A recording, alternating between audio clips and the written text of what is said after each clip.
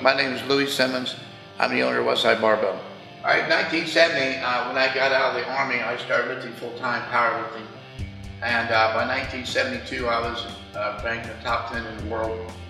February 73, I was #1 in the world. My shoulder had been bothering me since around 1995. And in 2002, I was 6th best bencher in the United States in the 220s. I had made it 575. But at that point, I started to deteriorate quite a bit. Dr. Medianti had suggested this new procedure and for shoulder replacement. So I decided I would give it a shot, because at the time I couldn't even, basically I couldn't pick up my shoulder to put in my back pocket, barely my front pocket. Couldn't shift gears, turn on the radio. So when he suggested this, I went for it, and I had the operation. It's the best thing I've ever done. I had my surgery. I actually drove home from recovery, and in 1 week I started to bench a bar that weighs 4 pounds, made out of fiberglass.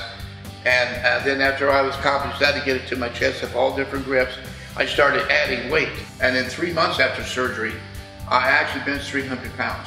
Thank you, Arthur Service, for the HemiCAP. I've had it in now for almost 10 years. I've never had a single problem with it.